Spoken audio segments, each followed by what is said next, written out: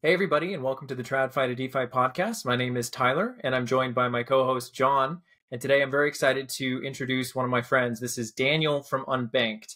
And Daniel, I think it would be helpful for our audience if you just wouldn't mind briefly introducing yourself. Who's Daniel?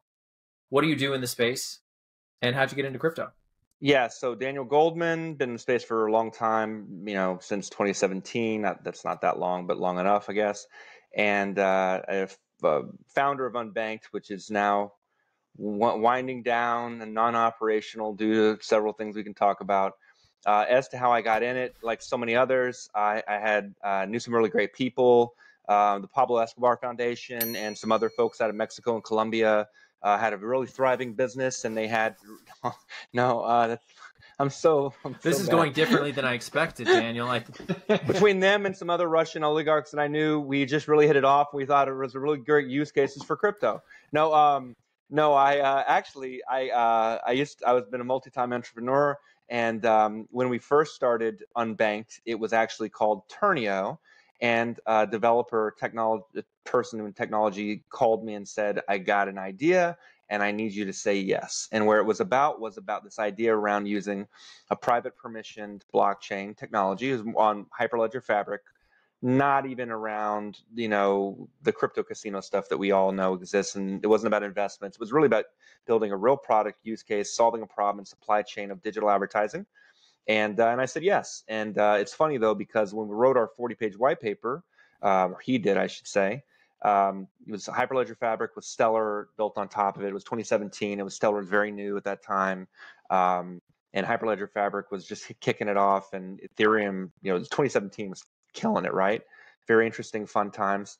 But there was a lot of excitement going on. And it was really about how do you build stuff that's going to solve problems? And we thought that you could create transparency in an industry that's a growing industry, growing to be $1 trillion industry, digital advertising, but advertisers don't know where their money's going. And in that white paper, we had one page where we thought, okay, well, the advertiser, let's say Coca-Cola, I'm in Atlanta, so Coca-Cola's here, local, and they spend a lot of money on advertising. But there's a lot of fraud in that industry. They don't know where their money's going. Even auditors like PwC did audits on where is the money going. They couldn't find 15% of the money, let alone the fraud or the other things. They couldn't identify where the money was going. It's a black box, and so we thought, well, this is easy, slam dunk.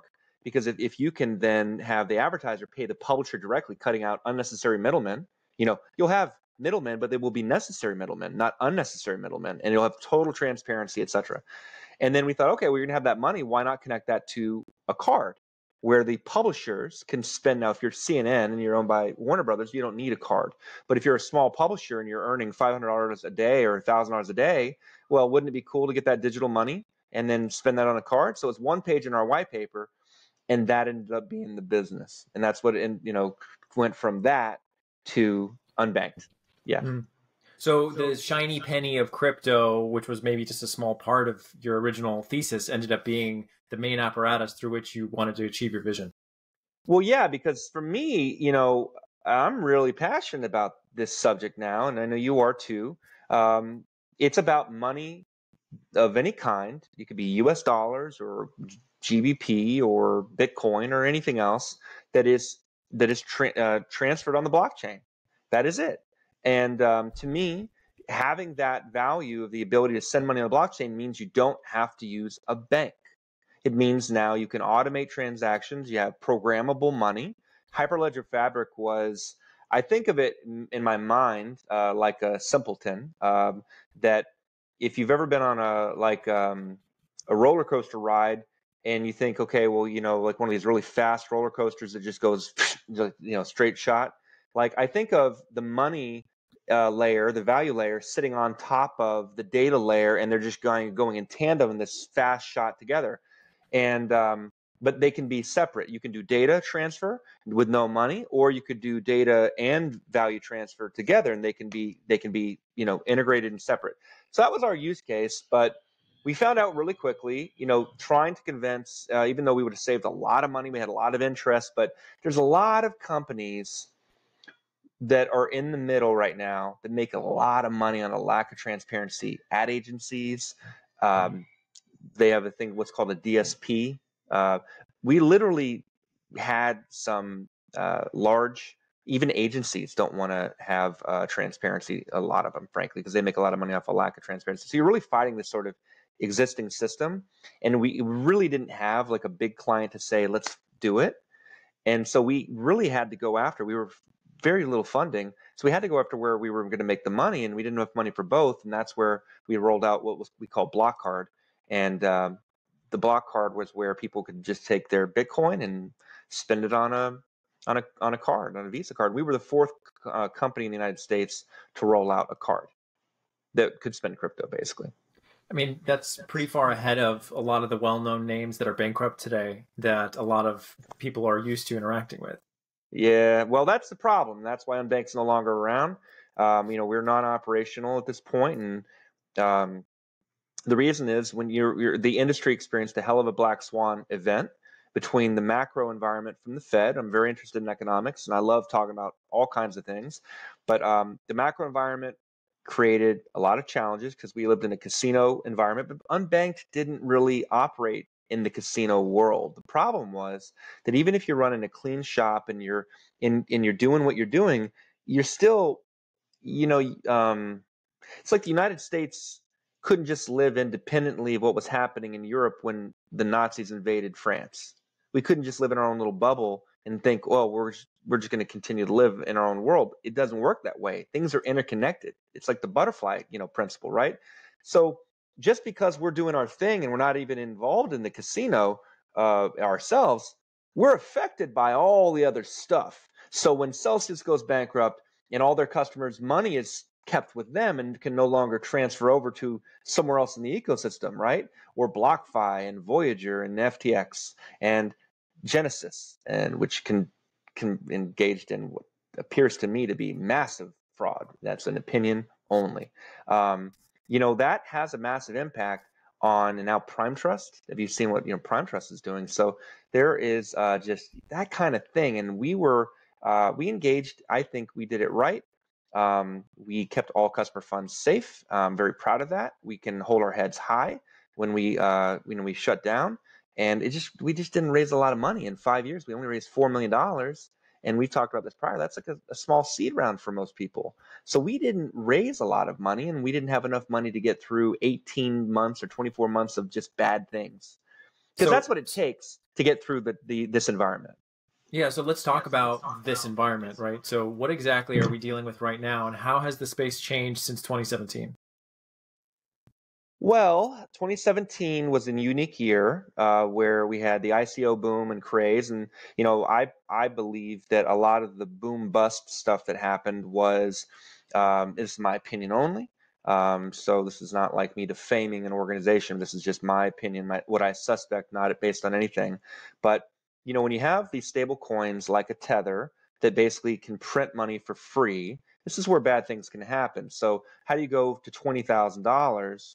Well, if you have a stable coin that is printing money and becomes the default currency in the ecosystem, and then they're buying all this Bitcoin because it's free money, because they can take their free dollars that they printed, and then now they've got this, all this Bitcoin. And then in 2018, now all of a sudden people are calling out on those dollars, and there's not enough dollars because you're running a fractional system. Then you got to sell your Bitcoin reserves in order to, reach the dollars. That can create a downward effect on Bitcoin prices. And I have to just interrupt you there for a second, because it's so funny that we create a fractional reserve system on top of a non-fractional based ecosystem. We do, but that's backed by guns, and we got them. Correct, but where's Tether's guns, right? So I mean, it's a totally different situation. And that's the other thing too, is if Tether was the Fed, then Tether could do that. And if Tether had guns, they could do that. And if Tether was the government, they could do that, but they don't have any of that. So when they worked more like what a bank would do under the system, but they were like a shadow bank. And so when the time came for them to come up with the money, well, they had to have the money, is my take on that. And I believe that massive sell down, where we went from 19,000 all the way back to 3,500, had some involvement of that kind of shenanigans, those kinds of things, not because it was based on any sort of bad, intentions, but maybe some bad idea. And now that those types of things happened in 2017, in my opinion. And that sounds like ancient history to a lot of our audience, because I know some came in the height of the 2020 and 2021. Right. So this is like early formative time. I remember, losing what little I had on Coinbase around 2017 and 18. This is Abraham Lincoln times. This is what this is. Right? No, it's true. This is old school. But what's old is new again, and we got to be very careful. And I think that where we have to look now, regulators are paying very close attention to stablecoins, and they should. They absolutely should. I think when Facebook was trying to do their currency, cryptocurrency, it scared the hell out of me. It was very dangerous what they were trying to do. I was very much against it because of the way that they were doing was gnarly. It was very dishonest, in my opinion. They had a basket full of fees, and they were going to charge FX on every single transaction because it wasn't clean dollars to dollars. It was dollars to some smorgasbord of mixed currencies. So you don't really know what you're getting. So they could mark the price up at any price they wanted, and they're making FX all day long. And that's how they're going to make money, in my opinion. So I'm glad that got shot down. And I think if you have a stable coin, as we've seen, look, FTX, Coinbase, Gemini, whoever it is, some of them are great, and obviously FTX wasn't. The lesson learned for me is all these people talk about decentralization and blah, blah, blah, blah, blah, but most people don't change their behaviors. So we talk about this decentralization, but what were people doing is they're still keeping all their funds on a centralized exchange, which is crazy to me if you believe in the concept. Now, some people aren't down for the cause. Some people are just like they see on CNBC and they're kind of, look, people are diversifying their investment strategies, and they're like, oh, well, Bitcoin sounds good. So all they see on CNBC is that Bitcoin 30,000, Bitcoin up like a caveman, like we're cavemen, right? Bitcoin go up, Bitcoin go down, and that's all they see. And that's all they know. They have no idea about the fact that Bitcoin has a halving. They have no idea about the fact that Bitcoin has only 21 million, total supply. They don't know any of this stuff. All they know is that they think of it as this thing that may go up in the future. And so that, well, because of that lack of real knowledge and true understanding of like what crypto can be, they don't understand the importance of having your own wallet. They don't understand the importance of a Web3 and what that's going to be. And they don't understand the importance of like what a Uniswap is and smart contract functionality. And all of that to me is what it's all about. It's not about buying Bitcoin and keeping it on exchange. It's about keeping your funds in a digital money that only you yourself can control in your own wallet. And that is the real innovation of crypto. So would you say it's safe to say we've lost our way? We have never found our way, as proven by the fact that there are hundreds of millions of people in the world that carry cryptocurrency, or their own cryptocurrency, I should say, 45 million with Coinbase alone, right? And there's only last time I saw, there's only 30 million downloads of MetaMask. Okay, that's the number one. Now, there's others, right? But that's the number one wallet that people use, MetaMask.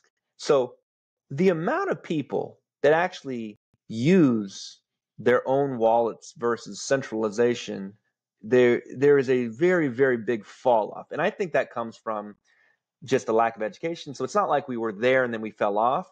We just never, I don't think most people got there. Most people, it's a little confusing for people. We got to build better tech. We got to make it easier for people to use. The trying to track your code, your key phrases is hard for some people. It's confusing. And then you have things like, so a lot of people, word of mouth, they hear about things like Ledger. And of course, Ledger got massive kickback, pushback, and they should. And I would never use a Ledger now, never. Because if there's an internal key or code, something that basically gives access to my wallet, my hardware, why would I even have the hardware if there's a backdoor? And that's what they've said there is, unless they've corrected that. That's ridiculous to me.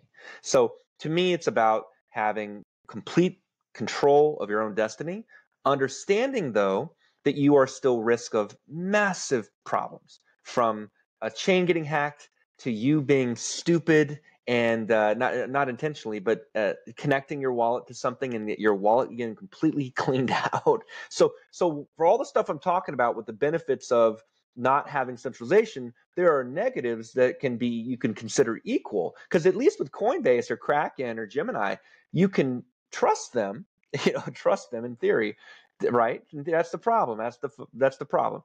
You can trust them to do it right if they're really. But I would have told you that about FTX. I wouldn't have thought that would have happened. Yeah, Daniel, that's kind of a point that Tyler and I have talked about quite a bit lately, or at least in the last 6 months or a year, is that's what's holding back real adoption is this, very, I don't know, people, it's still opaque to a lot of people. It's supposed to be transparent, but people still don't understand key phrases. And my thoughts are they shouldn't have to. That if you're going to take, especially people in my generation, although we're fading away and we'll be gone by the time crypto is in 40 years. I think you got a while. Yeah. But to say that is that to get people, the average man on the street who lives by their debit card or their credit card, they haven't written a check. They haven't even been to their local branch in 5 years to deposit cash. Yeah. That's the world we live in, and it's just it has to be so stupid a caveman can do it, just to borrow a phrase. It does. And you're right. We didn't miss it, or we didn't, we dropped off. We just never got there, I think. And I don't see enough projects going in that direction to solve those. I know they're out there, and there's some good ones. They were with Unbanked, right? Right. I mean, you were bridging these worlds. And then there's a second problem in the background, and that is just the culture of crypto itself. This, and everybody should have custody of their own funds. Nobody should ever give away their money for somebody to hold in a bank somewhere in order to use it in our system. But in the meantime, there's people in crypto that if you even,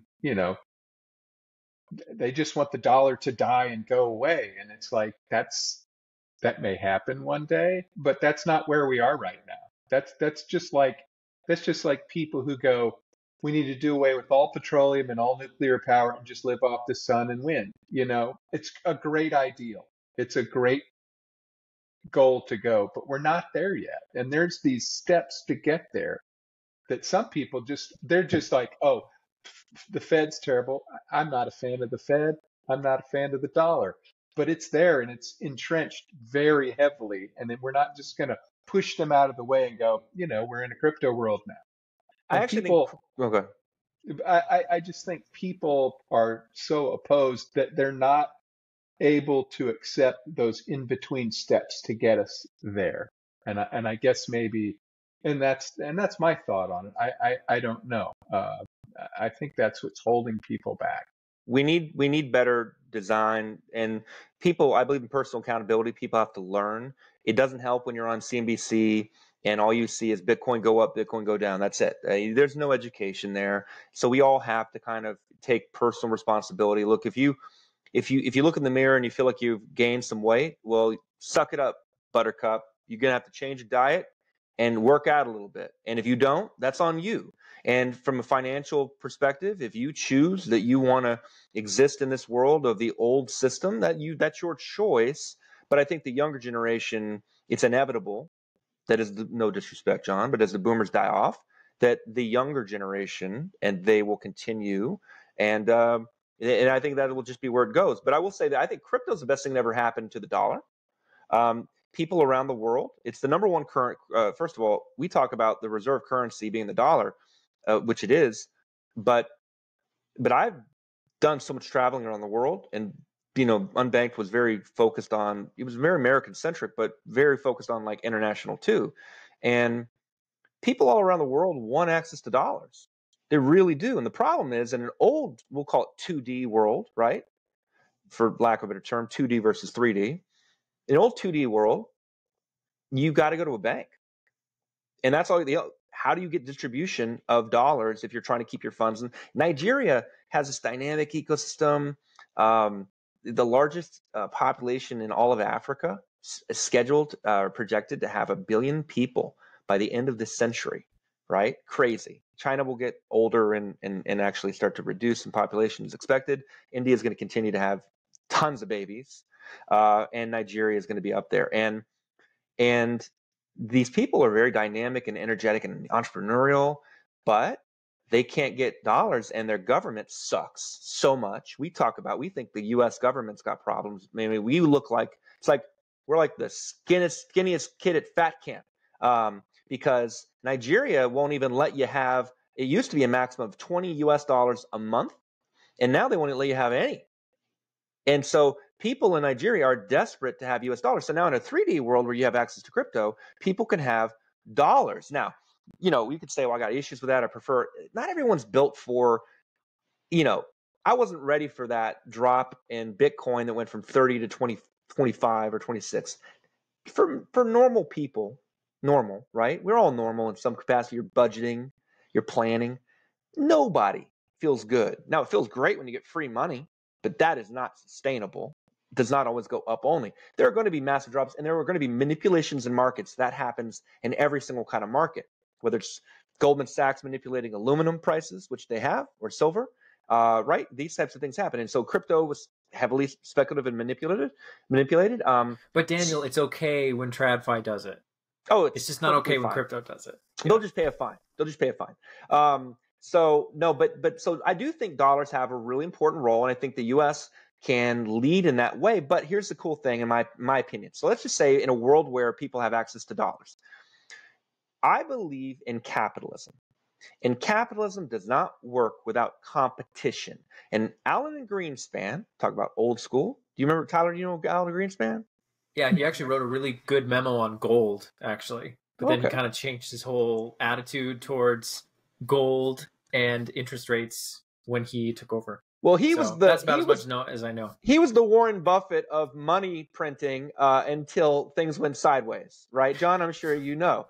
He was considered the infallible wise man. If Alan Greenspan said it, it was true. It was like Warren Buffett spoke and God spoke out of And I remember one time, and you just get these little things you remember over time. And one thing I remember he said about the monetary system, we just said that the U.S. dollar, we can keep printing as long as we want, as long as there's no competition to the dollar. I remember him saying that very clearly. And so if you believe in capitalism, and you believe that in order to have we learn from the wealth of nations, right? That capitalism always tends to lead towards monopolies, and also, and I wrote about this on LinkedIn just a little bit ago, that we talk about. So, what is socialism? Socialism is when government. I hate it when people misrepresent socialism. Like, Obama was a socialist. Okay, you can hate Obama for all kinds of things. He was not a socialist. Okay, period. He was not a socialist. You can say there was policies you didn't like, blah, blah, blah. Socialism is when the government takes control of the means of production. That is a clear definition. So if we can all agree, and by the way, it's never worked in the history of man ever. Socialism doesn't work, and it might work in some day where we have robots and AI doing everything, because then you can have actually, you got to have production, but that's a whole other conversation. The point is, socialism doesn't work.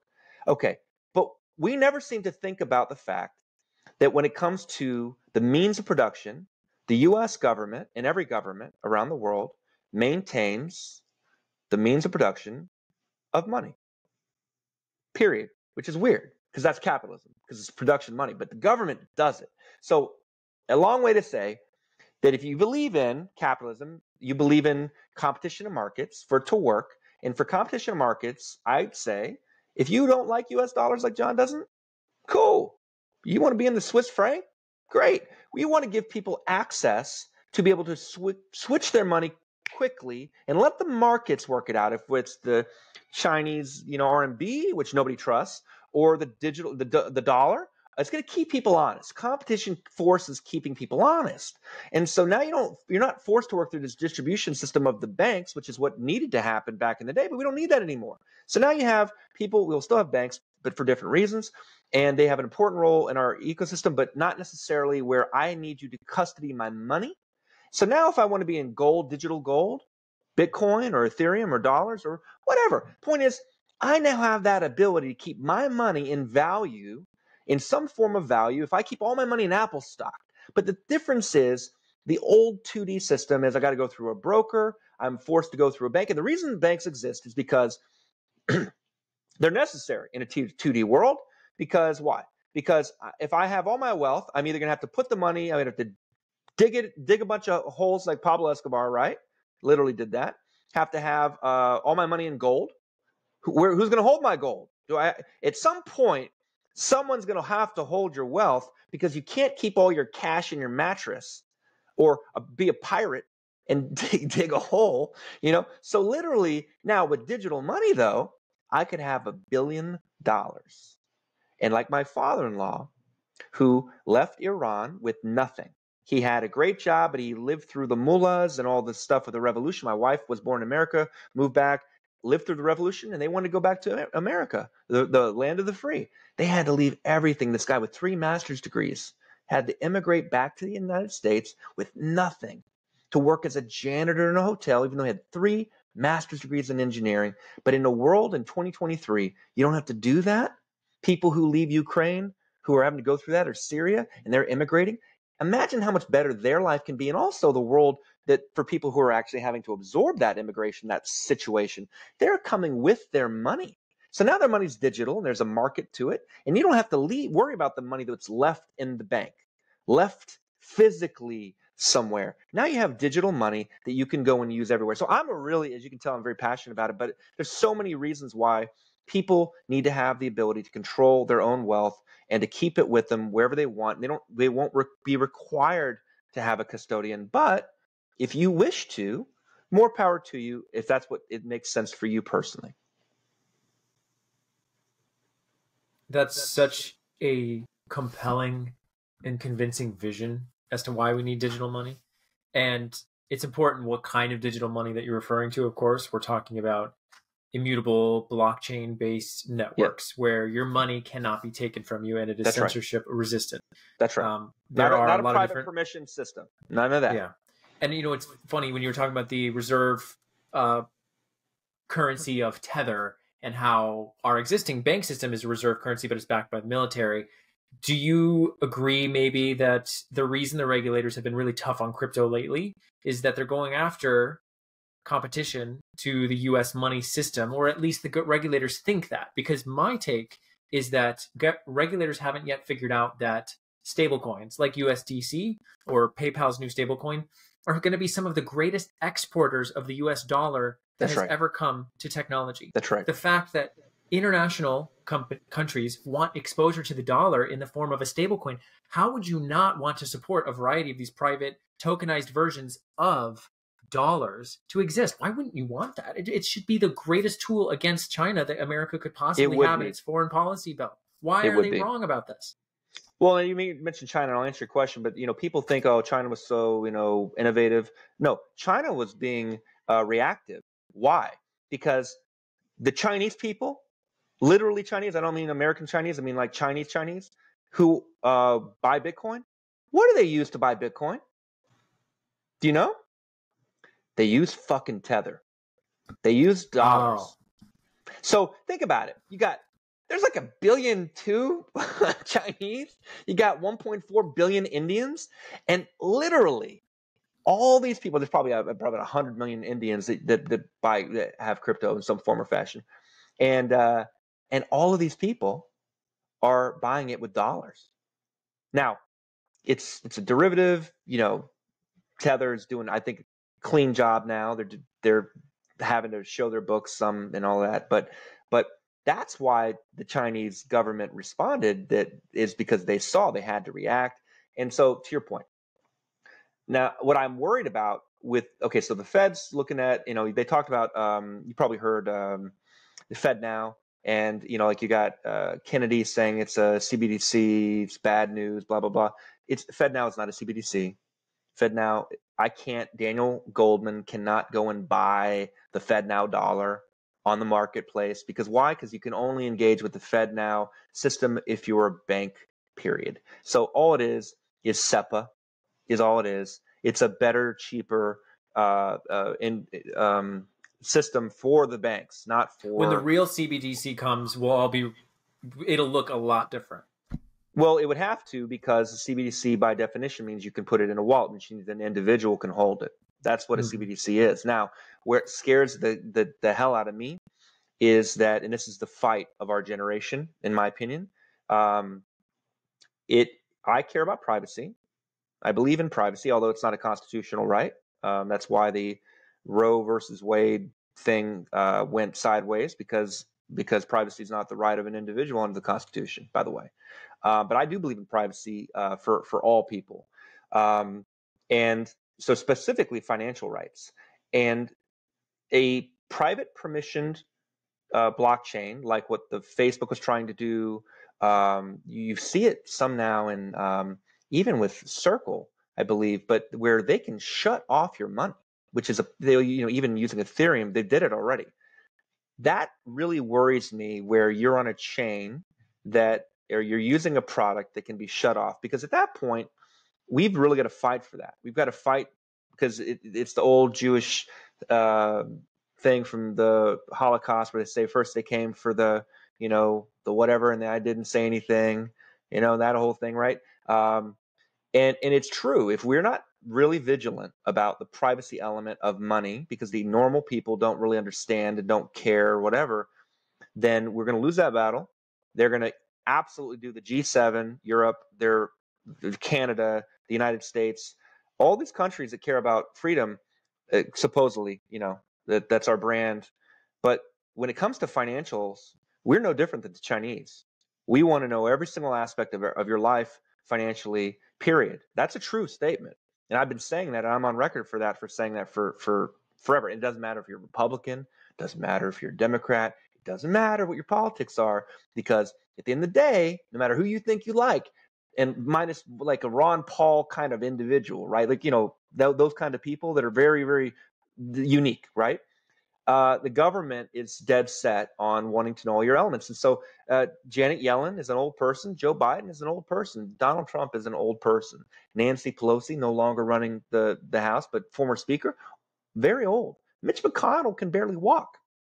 I mean, now he's having issues. These are all very old people. And you might have reasons you dislike them or like them for all kinds of things. But I tell you what, none of them understand is this fucking money. None of them. And I will say also, to be fair, the real pain that happened in the crypto ecosystem came after the bad actors. It came really after FTX. Like, FTX was because why? Because you got this asshole, Sam Bankman-Fried, that says, I'm not like the other people. I'm one of the good people. And then it's all bullshit. And then, so now, now it's like, well, you all say you're good. You all say you're doing good things, but look at this company and that company and the other company and this other company. It's perfectly convenient for the government and the regulators that we have these bad actors. And you look at how closely affiliated FTX was with a variety of political organizations and individuals. And you can't help but think of the Hegelian dialectic. Are you familiar with this? Problem, reaction, solution. You have, like, if the government breaks your leg and then sells you a wheelchair, sort of a situation. It's just so perfect. Yeah, great business to be in, right? And so I share your skepticism about politics. That's one of the things John and I had as one of our most standard, biggest goals here, is like, politics is irrelevant.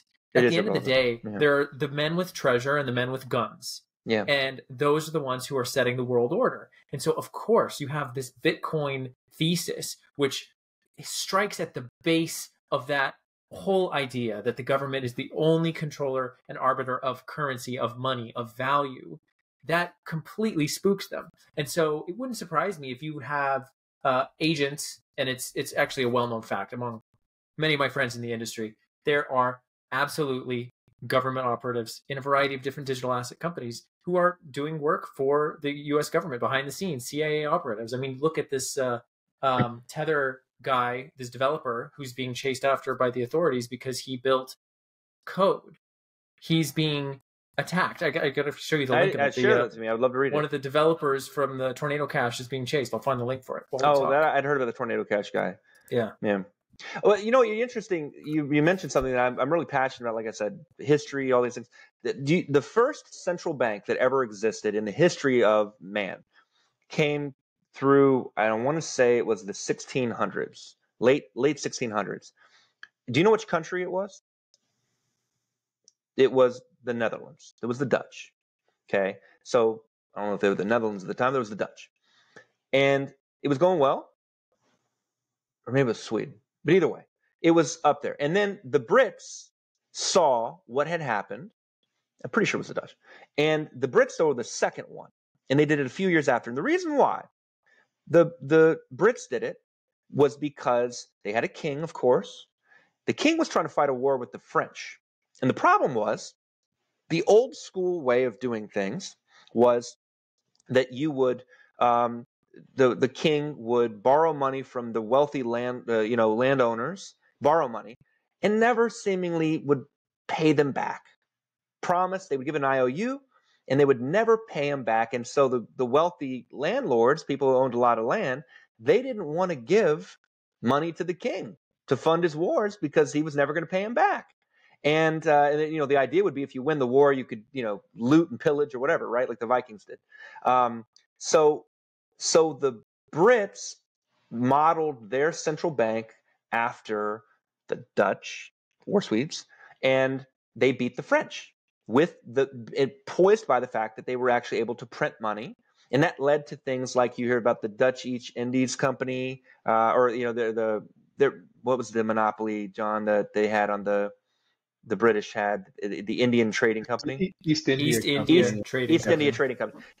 All of that came out of that central bank that was created, and it was created to solve a problem, and that ended up becoming a massive weapon. But it was fractional and all these other things, and so there was a lot of gamification of money. But prior to that, the reason I say all that is because prior to that, central banks didn't exist, and the money was basically gold. And even for that time, when even Newton was, did you know Newton was a treasurer for Britain?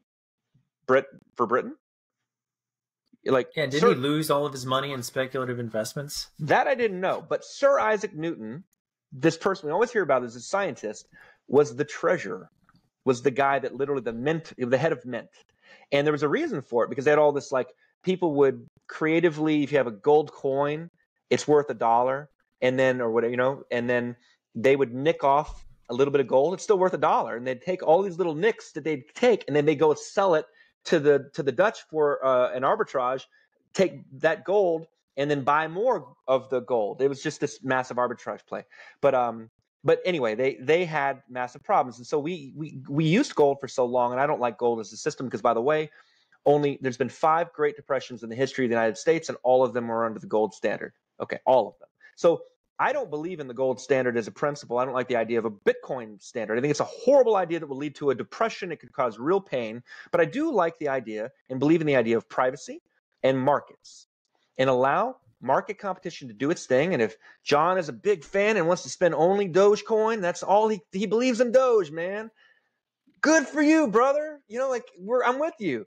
But if somebody else, grandma, is like, I don't really know about this, but I want to deal in dollars, well, that's cool too. As far as I'm concerned, let the individual, and that means globally, people who are like in Zimbabwe. Did they know there was a time when Zimbabwe people had their money in dollars, and one day the government just said, sorry, no more dollars, but we're going to give you all the Zimbabwe money.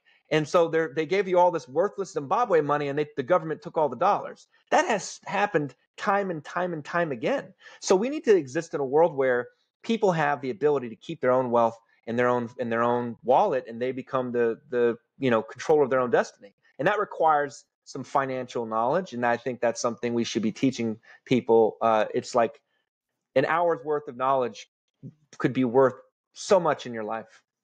So let me give you this quote. I looked it up, and Newton did, in fact, in 1720, lose millions of dollars in what was the hottest stock in England at the time, the South Sea Company.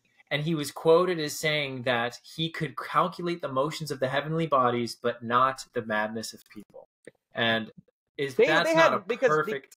They had a lot of those. That's a great quote, but it's funny because that timeline. So Newton, after that late 1600s, right, when they did the central bank, because they created that market that they ended up having, but they were trying to replicate. There were multiple companies trying to replicate the East India Company that was so successful, and it was the only one. But there's so many others that went bust, basically. Yeah, bubbles aren't new. And I think there's this attitude of like, oh, crypto's so new and all this stuff is so new. I think I was telling you this, Daniel, like we've speed run through a variety of TradFi mistakes in a very short window. And hopefully we become anti-fragile soon. Yeah. But I am very concerned that we don't because of all these bad actors. So we've talked a lot about your history here has been phenomenal, Daniel. It's been very helpful to understand this. Tell us like the battle. We understand the battle, but what are some things to be optimistic on, right? So you've painted a vision for us of, this is very serious. The stakes are very, very high. What are you optimistic about in crypto right now? What are the use cases that you think are going to drive us into the next phase? Because I'm hoping that there's a positive phase after the one that we're in right now. But what is it that's getting you really excited? What are you hopeful about? Well, I think that as time goes on, there's more understanding every day. There's more traction, more knowledge. There's a new person that learns about how to have a wallet, maintain a wallet. I think it's really important. There's a lot of great. It's funny. I'm probably gonna piss off a lot of people. You meet people who are Bitcoin maximalists, right? And then you have like Ethereum. Like I'm very big into Ethereum. And it's a real thing. There's this little war, and I think we're all in it together as far as I'm concerned. But I believe in smart contracts. And the problem is Bitcoin doesn't have smart contracts. And so that opens up a lot of problems because if you want to do a private trade with somebody on Bitcoin, the old days were like a drug deal. You'd have to go meet somebody at McDonald's. Have you seen some of the interesting work that's being done to do smart contract functionality on side chains of Bitcoin that are federated by different multi-sigs? No, I wasn't, because I'm not so familiar with the Bitcoin ecosystem. I'll send you, I would love to know. Yeah, we interviewed one of the guys who's done a lot of research on Sovereign, which is Bitcoin-backed dollars. And it's on a side chain of Bitcoin, so it still rolls up to the main chain. So there's definitely some innovation there, but you're exactly right. The base layer has no smart contract functionality, so it's extremely limited. And Lightning, like as an example, Lightning hasn't really gone anywhere and has had some challenges. And there's been some weird gas situations because of these meme coins that they're doing now. And I'm like, if you're going to do anything, and they're trying to replicate like some of the stuff with Ethereum, if you're going to do anything, add smart contract functionality, because Bitcoin it's the OG. It was the first. Now, Bitcoin, from its very first day it launched, has had many modifications since. It has upgraded. It should have smart contracts. And I'm a big believer in smart contracts. And so because of that, like people use the term Web3, you cannot do a Web3 experience without connecting your wallet. And you cannot connect your wallet unless you are using smart contracts, period. And that game is Ethereum. And everybody else is built around that. So I'm a huge fan of the Ethereum ecosystem and anyone that's smart contracts. But use cases, to me, there's tons that you could point to, but I think that we need to get out of the casino mindset that'll always exist.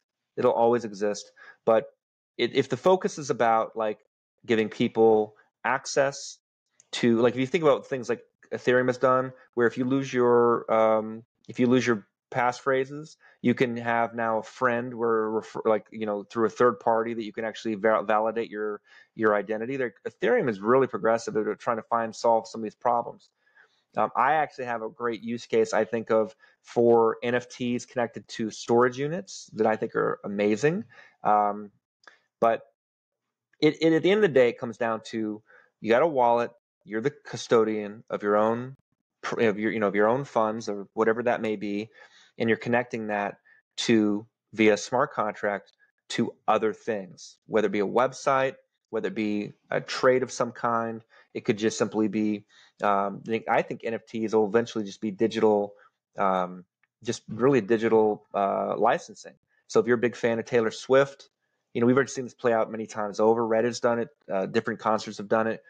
That's real money in terms of real business, real industry, where people are a Taylor Swift fan and they get some special cool NFT that is a memory of, or as the ticket. That's kind of cool. So those things matter to me. And you can, by doing that, you're going to be able to cut out unnecessary middlemen. And what impact does that then have on a Ticketmaster in the future when a Taylor Swift can connect directly to her fans versus a Ticketmaster? Those are the things that have yet to be proven. I agree with you. I'm trying to think through some of the use cases I'm most excited about, and I agree about smart contracts in general. I mean, what do you think, John? No, you're right. Smart contracts are necessary 100%. And I'm totally in line with your thinking about that and the shortcomings of Bitcoin. And, the biggest thing, Bitcoin's its own worst enemy sometimes. And, but it's still the OG. It's still, has that, limited supply, That's right. which people are very attracted to for a good reason. I think because of that, it makes it a pretty poor money. But other people would argue with me. But, I think there's a lot to be optimistic about if we can just focus on the things that need to be focused on. And like you said, the casino and I think to a large part, the market is kind of taking care of those people. I mean, there's some people that made a lot of money and are broke right now. And, maybe they'll go to another industry to find that dopamine fix, of looking at your wallet every 2 or 3 hours and go, oh, I'm up another $500, or whatever, it's really hard to get people like that off the drugs, but, it's, and there'll always be people that will provide them too. There'll always be protocols that are going to cater to people like that. I know we're close to the next bull run because Beanie's back, and Beanie is a huge scam artist, and he was gone, and now he's back, and he's professing all this. He's got all the prophecies, and he's gonna hoodwink and trick all kinds of people. I would say that is my opinion. Let me be very careful. That is my opinion of Beanie as his character. You do your own research, but there'll be people who are going to have done bad things. They're going to come back out of the woodwork, and they're going to be a whole new group of suckers. They're going to be there to rape and pillage. That kind of brings up a really interesting point that I've always thought about is that, if you look at people over, and just the short time I've been in crypto, these personalities that rise to the top and get media focus, social media focus, and whether it's an SBF, whether it's Danny from Wonderland, and people start drawing. It becomes a cult of personality, and then everybody that I've ever put in that position in my life has always let me down. And so, but on the other hand, then there's that whole other. I want to be completely anonymous. I don't want to interact with anybody. I just want to build the protocols and keep my head down and do that. There's got to be a way that those two things can kind of come together, because I think if there's a legitimate champion for the space that the public recognizes, that would be a good thing. But, when they stumble, the whole industry falls apart, as we've seen, right? Those that was people, Satoshi. And Satoshi to me was Hal Finney. I believe in my heart Hal Finney was Satoshi, and that's why we don't hear about why we don't hear Hal Finney. If you've ever seen the documentary on Hal Finney, he got Lou Gehrig's disease, and Satoshi's very last message was very, very, very short. And Hal Finney was in his last days was literally communicating via eyelid movements. That was the only way he could communicate. Wow. He was doing Morse code with his eyelids to write things. I couldn't even imagine that guy was so smart. And then he died, and coincidentally, never heard from him ever again. You never heard from Satoshi again. To me, it's so clear. And we all already know Hal Finney was the first guy to do the first block, transaction. The reason why, though, it was illegal to create Bitcoin. And so just like how governments are now going after people, they're going after now DeFi sometimes, and so you're going to see anonymous developers. The Tornado Cash one, I put the link here. The Treasury has designated them and sanctioned one of the developers of Tornado Cash who just created code. And that is why, and first of all, that should be a protected class because you're the technology, you're just a coder. But that is why you'll have a lot of anonymous developers, period. And in my opinion on that is like, fuck them. Like if the developers should have complete ability. If you're gonna try to clamp down on people like that who are just human beings, then they're going to dig deeper holes, and you're not going to be able to find them. And good luck. And it'll be very hard. And now you can try. You can spend a lot of money, and you might get lucky, like you did with they got the guy from Silk Road. They caught him, so they did catch him. But it's just like people are going to. It'll be that kind of game. And I think a really smart developer will protect themselves. Now, I'm not a developer, so I don't have those kind of skill sets. But if I was a developer, then I would be highly, highly anonymous. So let's talk about that for a second. What would be your advice to somebody who's considering jumping into this industry? It doesn't necessarily have to be a developer. Maybe there's somebody with more skill set outside of that space. Is now a good time to jump into crypto, either from a career perspective or as an investor perspective? And we're not giving investment advice here, of course, but for me, when I jumped into the crypto industry, it was on a nice upswing, and I'm still here. I still believe in it, but I still want to be here, and I still want to keep building. But is now a good time to consider jumping in? Well, my investment advice is to get into the Harry Potter, Barack Obama, Bitcoin. Did you see that one? I've seen this. This is so funny. It is so It's funny. got to be the worst abortion of the funniest brands slammed together. So funny. Yeah, that was a joke. No, you know that expression they say, when's the best time to plant a tree? 7 years ago. When's the second best time? Today. And I believe when's a good time to get into crypto is now. It is now. We are on. It depends on what your purpose is. Like you're talking about building. A lot of people are still in it. You remember I love that meme. There's this Indian guy, and he's got the big gold chains, and he's like, "I'm in it for the technology." Have you seen that one? I have not. That sounds awesome. You haven't seen this meme? No. There's this. Oh wait, is it an actual picture or is it? It's a picture of an Indian guy with big gold chains, and it's like his stash, and then it's just nice. And he's just like, I'm in it for the technology. Meanwhile, it's just gold out, right? And truth is, a lot of people don't care about building. People don't. A lot of people don't. So, but the people who do are going to change the world the same way that the internet.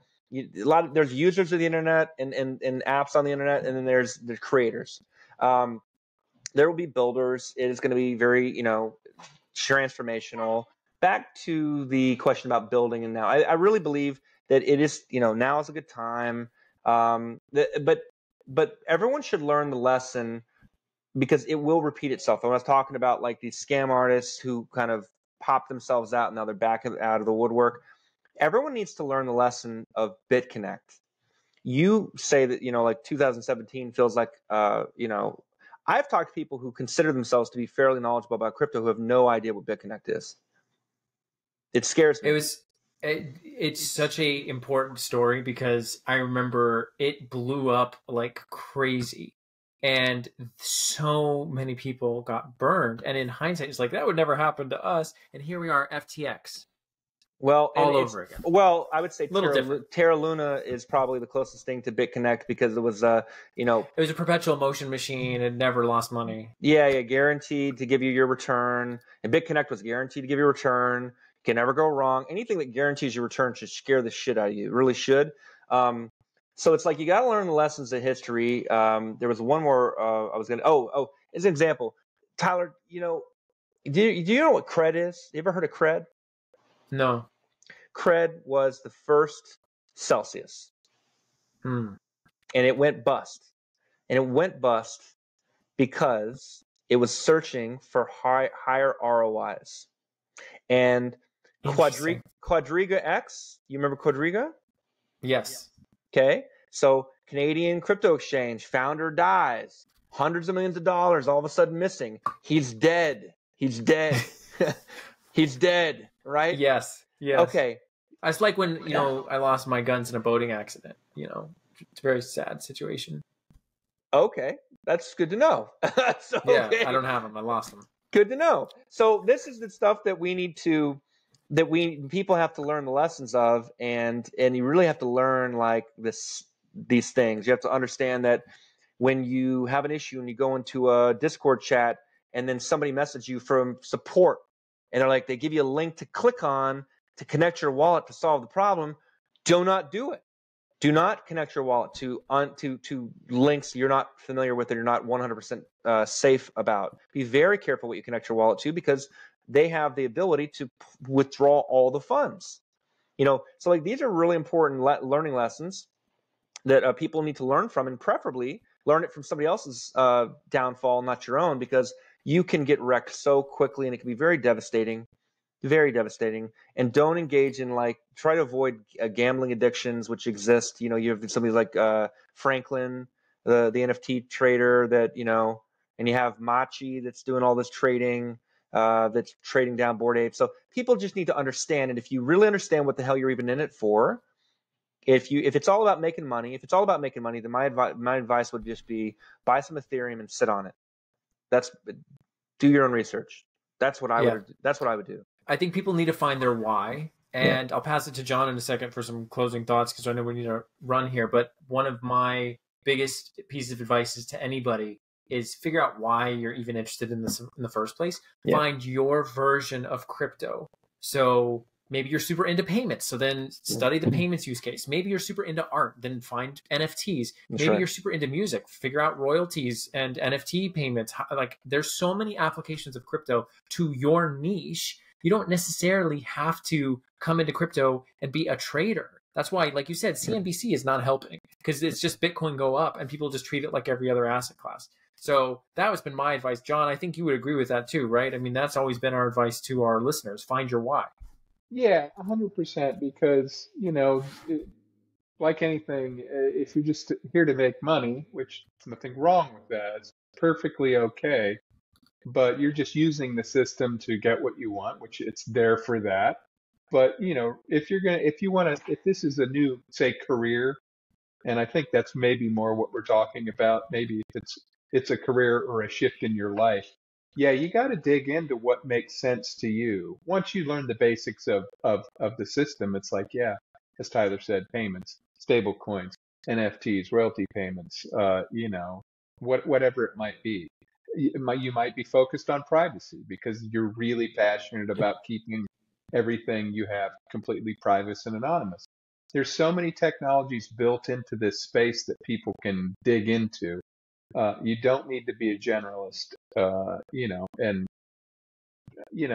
I love Twitter. I love social media, but it gives a false sense of what the market is sometimes, because people are offering advice, or I called that the last time and this is the next big thing, or, hey, this is the next hot sector or whatever. You get that in traditional market too, right? And I mean, and I think it's almost a precursor to getting into crypto, because I think the big weakness most people get into crypto is they have a very limited financial knowledge to begin with.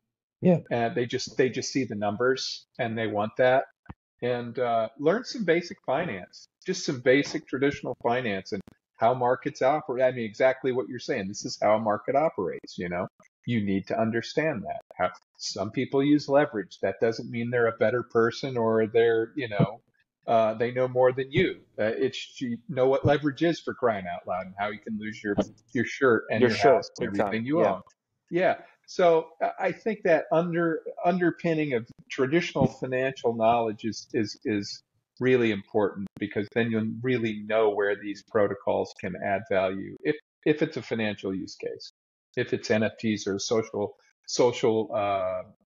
token or whatever it might be. There's so many different areas. But there will be things that you will be engaging with a smart contract or a blockchain, and you won't even know it. And I think the scary thing, in a good way, is once you take artificial intelligence, it's really just machine learning. It's not really AI, right? But I honestly am so impressed with what's happened already. I mean, I was so tired of 2017 raising money, for your company.